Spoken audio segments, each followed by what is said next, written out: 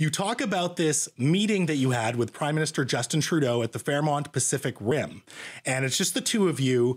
And at some point, I think at the start of the meeting, he walks up to a sculpture or a statue in the middle of the room and he chops at it and punches at it as if he's like shadow boxing.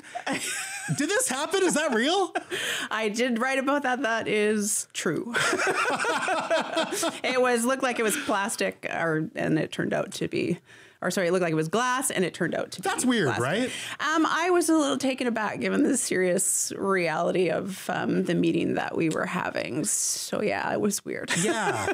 Is this one of the things where if he's presented with this, he's going to say that, this is just something that happens where two people can experience the same event very differently?